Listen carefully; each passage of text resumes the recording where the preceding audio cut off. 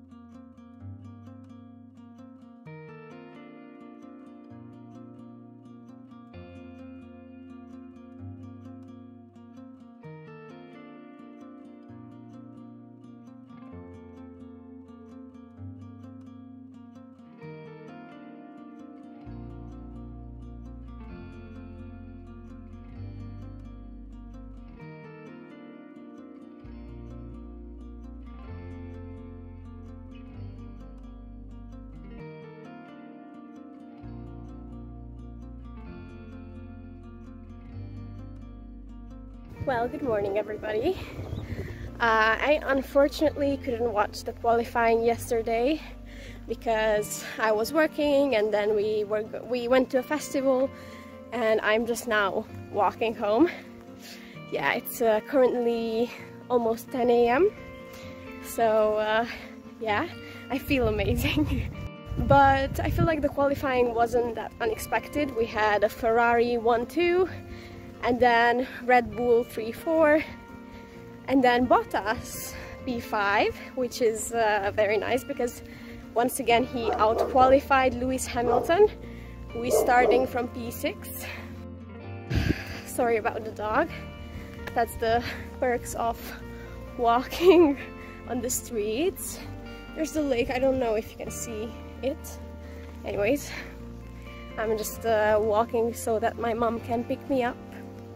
Yeah, besides this, I don't know much about qualifying. I will have to catch up on everything that happened, and I hope that I can watch the race because I'm working tonight too, so it will be very interesting. But I know that Lando finished P8, which is a pretty good finish, I would say, and gives McLaren, you know, a chance for great points this weekend. And then of course lastly, it wouldn't be my video if I wasn't talking about Guan Yu Zhou, the rookie of the season. I think he finished P17, not his best, but let's see what the race brings tonight.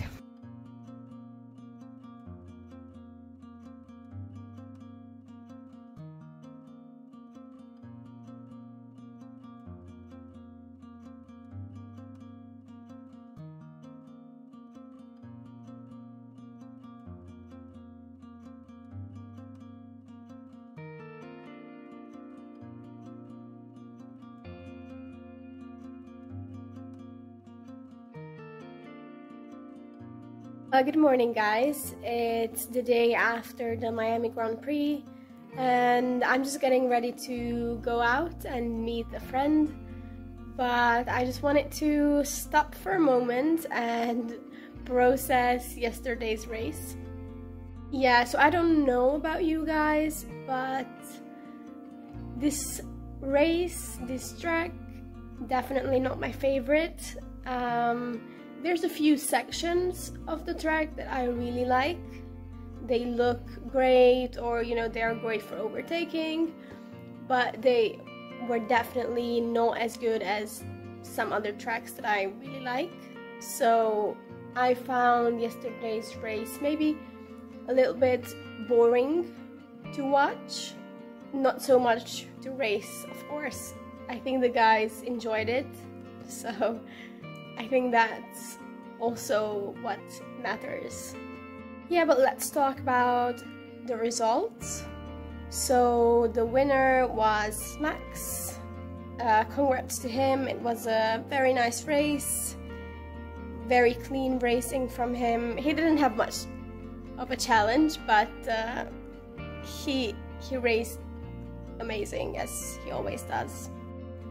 And then we had Ferrari in P2 and P3. I think Ferrari aren't that happy with the results, but maybe next time they can get the win. And then in P4 we had Checo. So it was Red Bull and Ferrari in the top 4. And then I wouldn't say necessarily a surprise, but it was a pleasant surprise to see Mercedes in P5 and P6. I think they are still not happy with these results, but it's definitely better than how they have been performing in previous races, and they got some good points for the team. So congrats to them in a way. Besides that, other teams, I wouldn't say anybody was much better or much worse than we would have expected. Maybe Haas, they had a good start to the race and then it didn't turn out quite so well, and I was not so happy to see that because, I don't know, I have grown to like the team. But a big disappointment was definitely McLaren. I mean, Daniel got P11, which is no points, but I would say slowly but surely he will be getting points too. So I would say that's a great improvement. But Lando, seeing his crash with Pierre, it wasn't too pleasant as a huge Lando fan. But hopefully next time he's not gonna have any accidents. And then, of course, before I finish this little section of me talking about the first ever Miami Grand Prix, I have to mention Guan Yu Zhou.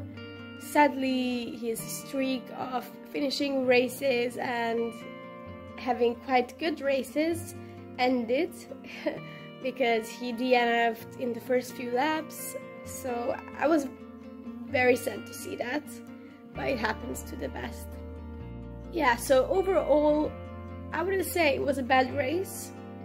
Definitely wasn't the best, but I am excited to see maybe what changes they make for the upcoming years in organizing the whole weekend, or maybe to the track or the rules or anything. But yeah, I would say that, you know, I'm excited about the future.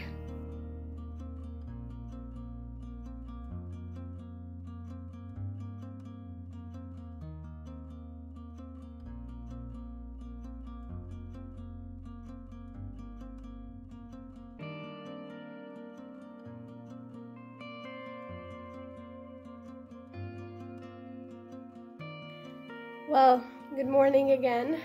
I know that I pretty much dragged this vlog out for a few days because it's already Tuesday, but I didn't really have much time to film because I was working, so there isn't much content in this video, to be honest.